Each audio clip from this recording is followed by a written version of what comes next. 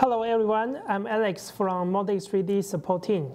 Today, I'm very happy to introduce you one of the most useful and powerful functions in Studio since release 17. It's called the roundness measurement.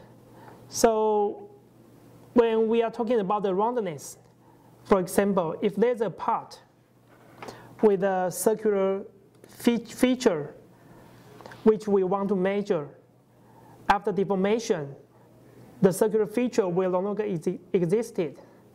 So when we want to measure this deformed shape, so in this PowerPoint, as you can see, here this is the original circular shape.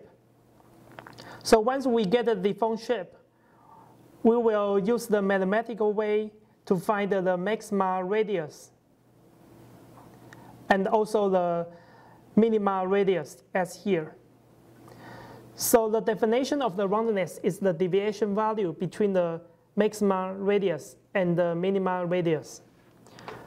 So let's take a quicker view about how we demo this function.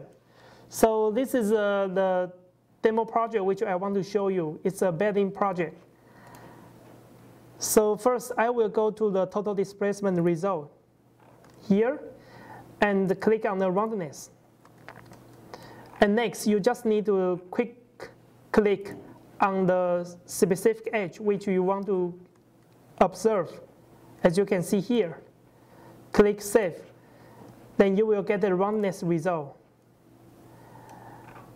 More than this, you can show and hide this value by using the model tree. And with a right click, you can also output the result into Excel.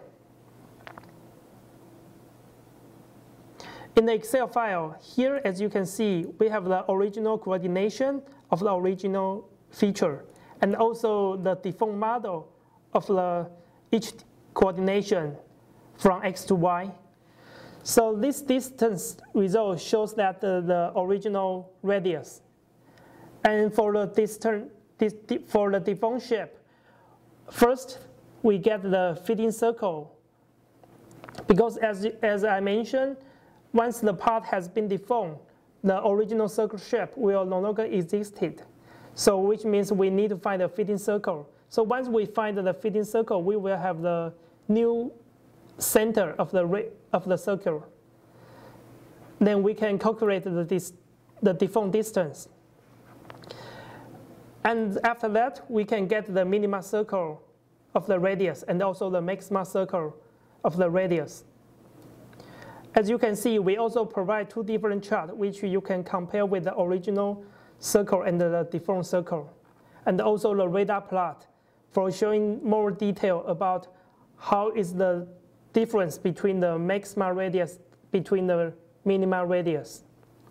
Okay, so this is my introduction today. So thanks for your time to watch this video. So if you have any question about this video, please leave a message as below, or you can also send an email to the support in EU@moldex3d.com. Thanks.